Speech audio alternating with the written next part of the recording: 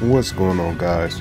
Rob back, Retro Gamer 717, and I wanted to talk to you about Mega Man Legacy Collection 2.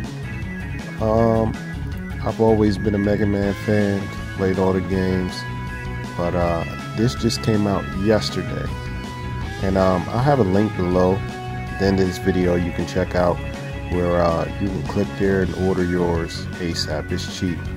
So it's pretty unique. You know, I don't talk about a lot of big box stores, so I just wanted to see, so I called that game store just to see if they had it available sealed. I like to get a sealed copy as well as an open copy for certain games, and to my surprise, they all only had one copy and they busted open for the display. So that was pretty odd. I know there's some other stores that do have it, and you know, you might find it in some mom and pop shops, of course, but that's pretty unique. Because of the first Mega Man Legacy not doing so well, this one they didn't overdo it with a lot of copies, and they only sent as many as people pre-ordered, as well as a few extra copies, not many though.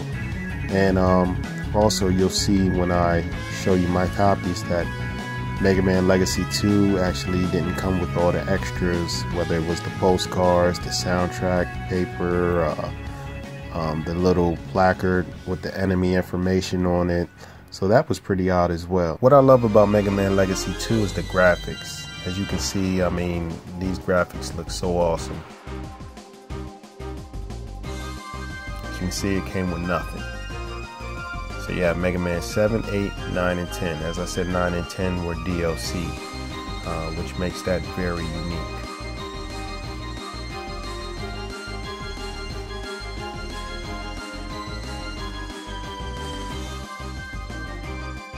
Oops, let me move this receipt out the way. Okay, so here's a copy of Legacy Collection 1. Now I just want to show you the difference. Look at everything it came with.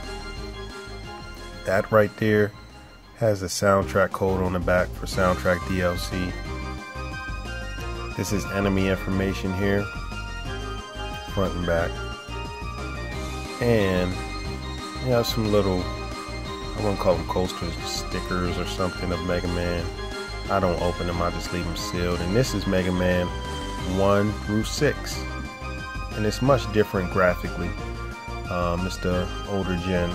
But yeah, I'm gonna lay them out. Just take a look at the difference here. You know, you got a lot more with Legacy Collection 1, but in my experiences, the second release or the later releases always end up being more rare than the initial releases.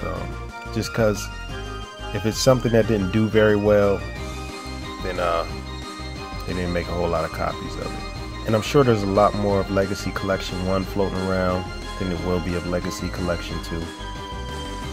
Just wanted to show them off and make this quick video. We're still doing the Wii U collecting, so more of that to come. I think we'll be on like volume 7 or something like that. I'm almost done with the complete collection. Thank you everybody for sticking around. For those of you who did stick around to the end of the video, I'm going to leave you with a code that you can use for your Mega Man Legacy Collection 2. It'll be on Mega Man 9 and 10 when you go in there and select those games.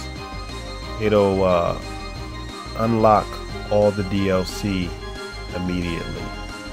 You have to beat the games to unlock the DLC, but if you want it immediately, it'll unlock it immediately. So enjoy that. Like I said, there's a link below where you can order your Mega Man Legacy Collection 2 if you haven't. Like I said, it's cheap, $19.99.